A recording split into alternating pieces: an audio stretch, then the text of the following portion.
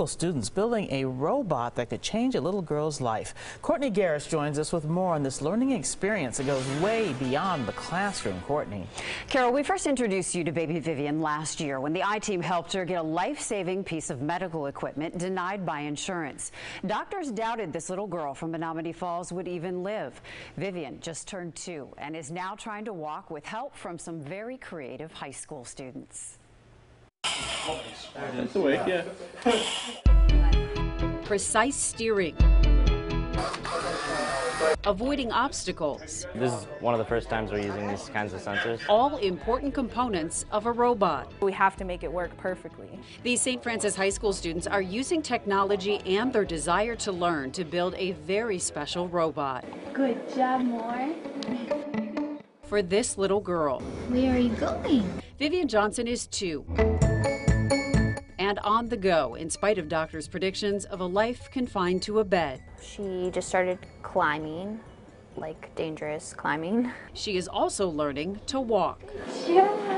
An amazing milestone that comes with a big problem. Her machines don't really move with her unless we're carrying 50 pounds of equipment and following her around everywhere. Life-saving machines Vivian is always attached to, so mom Sarah started researching options. They said that there aren't really kids like Vivian who walk. The only solution Sarah could find, a wheelchair, something Vivian doesn't need. We're looking at 75 inches. Then she ran across young minds willing to help. This is her ventilator that would need to be on there. The Johnson family first met the St. Francis robotics team a few weeks ago. Together, they started brainstorming ideas. We're going to build it so either it autonomously follows her, like senses where she is. Far beyond what this family hoped for. They're making an app so her monitors will get sent to our phone. It's just incredible. Doing incredible things is not new for this team of teenagers. Kind of started off as a research of how do I do something in the classroom. Lead mentor and science teacher Peter Graven was experimenting with 3D printers. That led to the creation of these mechanical hands for children with physical disabilities, now used by more than a dozen kids across the world. And the creation of 180, the concept of helping others by turning can't into can. We want to push what we're doing as a robotics team, as a robotics program. Here's a child in need.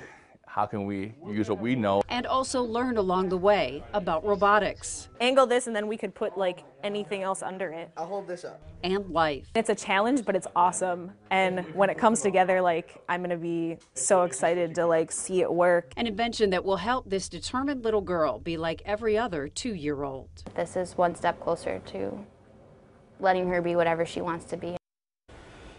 So the robot will first help Vivian navigate the surfaces in her home. The ultimate goal is to get her walking longer distances. The Johnsons can't wait to take it to the zoo.